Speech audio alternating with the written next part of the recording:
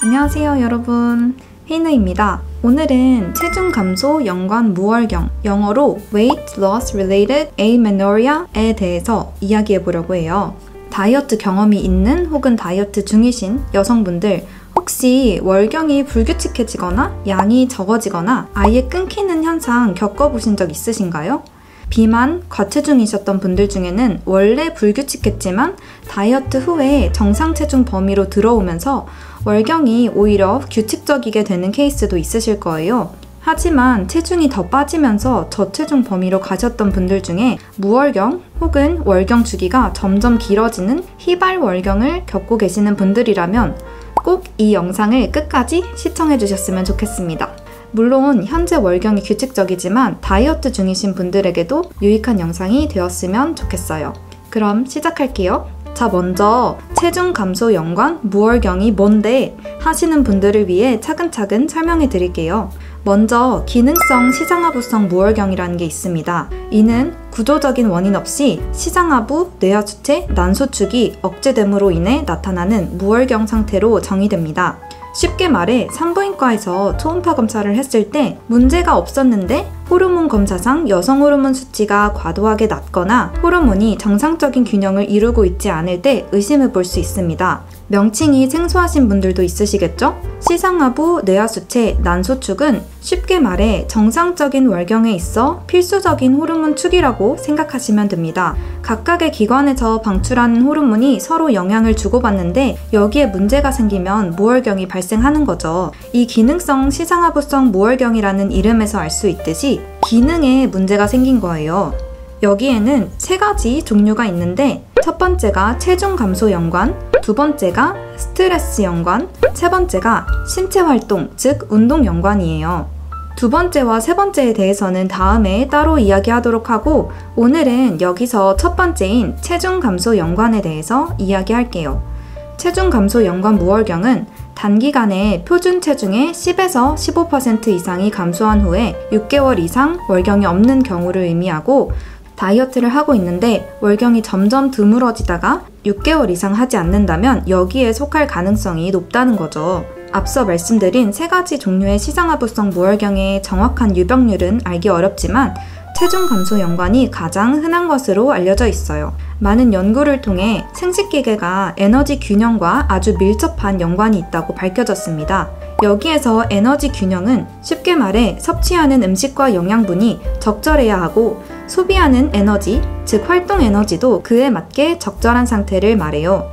에너지 결핍 상태, 여성 호르몬인 에스트로겐이 저하된 상태, 그리고 다른 비정상적인 대사 기능은 여성의 생식 기능에 문제를 일으킬 뿐만 아니라 신체의 다른 중요한 조직과 기관의 기능에도 문제를 일으킵니다. 그렇기 때문에 불임만 문제가 되는 게 아니라 신체와 정신 건강까지 해치고 있다는 걸 반드시 알아야 합니다. 이 상태가 지속되면 생기는 신체, 정신적 문제는 정말 많지만 그 중에서 대표적인 세 가지 먼저 말씀드릴게요. 먼저 골다공증 위험이 높아집니다. 살면서 골량이 가장 높은 시기는 20대에서 30대 초반까지예요. 이 시기가 지나면 점차 골량이 감소하게 됩니다. 그렇기 때문에 평균적으로 이 시기에 최대 골량을 충분히 획득하지 못하면 나중에 골감소증, 골다공증으로 이어질 가능성이 더욱 높아집니다. 골다공증이 생기면 일상생활을 하다가 아주 약하게 넘어지거나 부딪혀도 뼈가 부러지고 다시 붙기도 어려워지는 상황이 됩니다. 두 번째로 학습과 정신건강에도 안 좋은 영향을 미쳐요. 학습 능력이 저하되고 집중을 잘 하지 못하고 우울증과 감정 기복 등이 생길 확률이 높아집니다. 세 번째로 심혈관 질환의 위험이 증가합니다. 에스트로겐은 심혈관계를 보호하는 데 있어 매우 중요한 역할을 하는 호르몬입니다. 또 특히 극심한 거식증의 경우에는 주된 사망 원인이 심정지라고 알려져 있습니다. 그렇다면 도대체 체중이 감소하는데 왜 무월경이 나타나는가에 대해서 궁금해하실 거예요. 그 과정을 최대한 쉽게 말로 풀어서 설명해 드릴게요. 앞에서 체중이 감소하면 시상하부, 뇌하수체, 난소축에 문제가 생겨 월경이 끊긴다고 말씀드렸어요.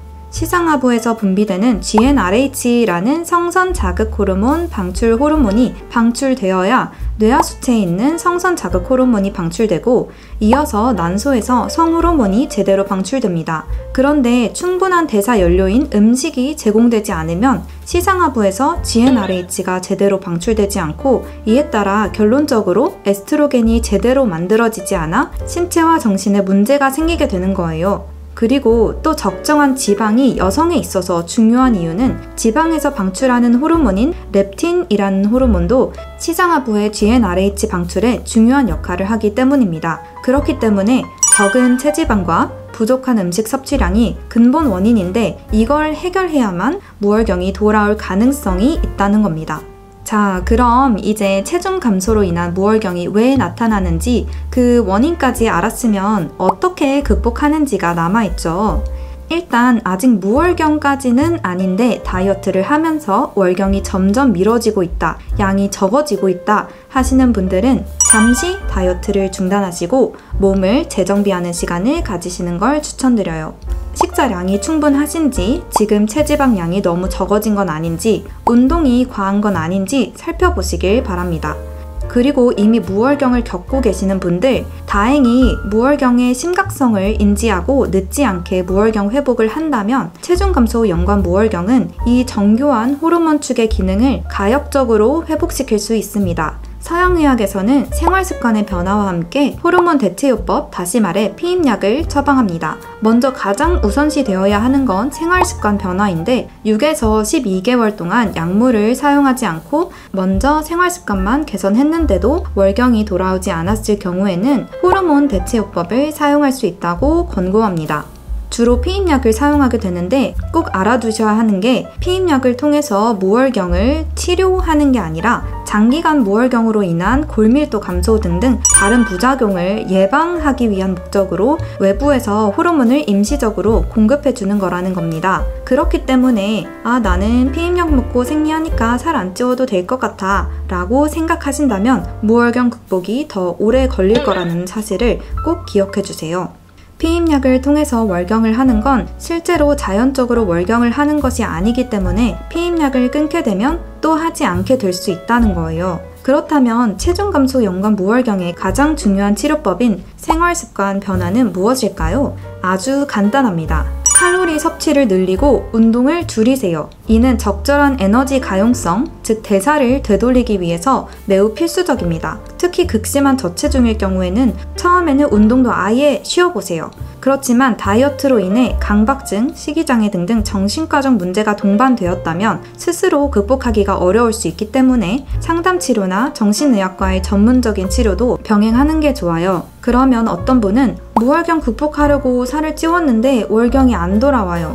심지어 예전에는 이 체중이었을 때 월경을 했는데 지금은 그 체중보다 더 쪘는데도 안 돌아와요 라고 하실 수 있어요. 네, 그럴 수 있어요. 우리 몸은 기계가 아니에요. 그 숫자에 도달했다고 무조건 월경을 하지 않을 수 있어요. 체중을 예전에 월경을 했던 때까지 늘렸다가 그 체중을 최소 1개월 이상은 유지해보고 그래도 신호가 없으면 조금 더 늘려서 또 몇 개월 유지해보고 하는 거죠. 사람마다 월경을 할 수 있는 최소한의 체중과 체지방은 천차만별입니다.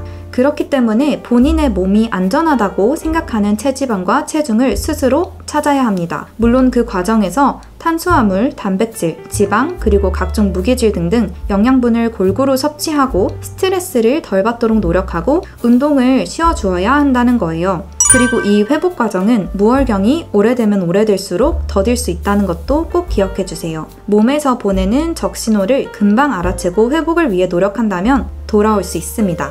자, 오늘은 기능성 시상하부성 무월경 중에 체중 감소 연관 무월경이 무엇인지, 왜 나타나는지, 극복하기 위해 어떻게 해야 되는지에 대해서 말씀드렸어요. 다이어트로 인해 무월경을 겪고 계시는 분들, 다이어트를 하고 있는데 불규칙한 월경 때문에 고민이 생기신 분들께 도움이 되었다면 좋겠어요. 다들 건강 지키면서 지속 가능한 다이어트 하시길 바랍니다. 오늘도 감사합니다. 저는 다음에 또 다른 컨텐츠로 돌아올게요. 안녕.